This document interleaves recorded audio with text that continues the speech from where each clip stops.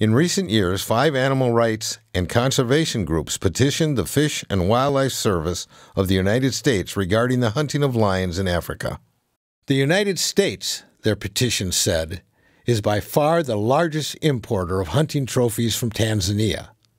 Something which is going on right now, as we are discussing, there was this proposal of listing the African lion in the Endangered Species Act of the United States. We are just hopeful and we are praying. We have many lions, which I'm sure with the measures, protection measures which we are putting in, we can conduct this industry sustainably. We are just hopeful that we can be understood on that and be allowed to continue with this very limited, very conservative quotas of hunting. These outsiders have no thought as to how such a decision would affect the people of Tanzania economically or what the actual outcome would be for the lions in Tanzania. That you somehow disrupt hunting of the lion, then you're likely going to destroy the industry, and once the industry is destroyed, then where are the financial and political will come from to maintain the 30% area in Tanzania that is protected? The Americans are responsible hunters. Okay, most of them that we know, apart from, you would every now and then get individuals, but yeah, they are very responsible and very nature conservation minded. So once you prevent such a group from participating in this, who knows who will come in and fill up that gap? And will they not be more detrimental to the system? Okay, I mean, how do you know that? Now we have, for example, an emerging market now of lion bone. Okay, we are not seeing it yet in Tanzania, but I can see it coming in the near future. Okay, so imagine, you know, because we will struggle as much as possible to get to keep the industry going.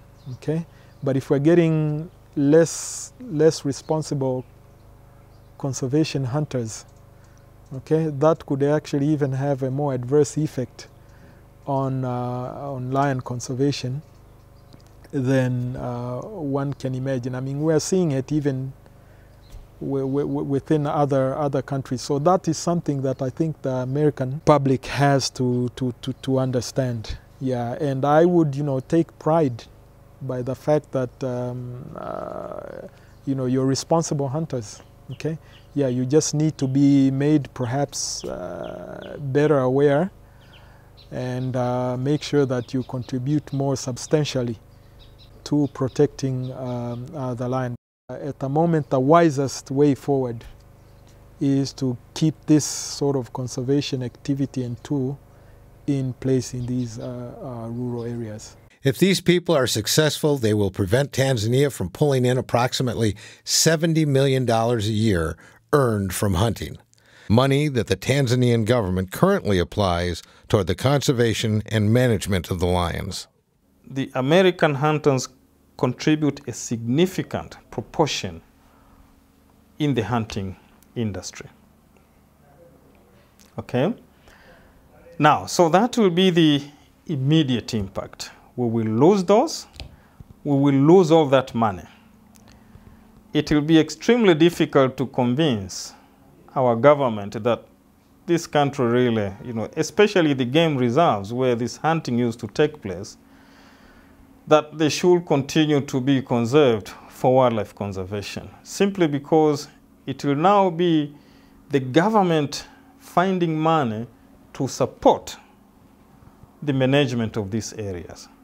And that's not easy to come by, especially not in developing countries.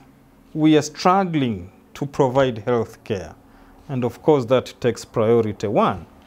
Providing education to our populations, that is, you know, another priority. Wildlife conservation is somewhere down there the line. If you can generate money to support yourself, that's fine, we will support you. If you cannot, we are sorry. What does it mean?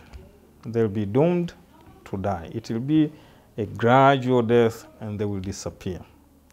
That's the one thing which I can say for sure. Without that money, you cannot do anti-poaching work. There is always that pressure. You'll have a smaller force, you'll have no resources to protect that area. And that's how you lose. So that's what will happen in terms of management. Are these animal rights activists and conservationists willing or able to raise the money the Tanzanian government would lose by not allowing the hunting to continue? Are they worried about the people? So if you stop this business, well, these lions will be shot because they'll be killing people. They'll be shot for nothing.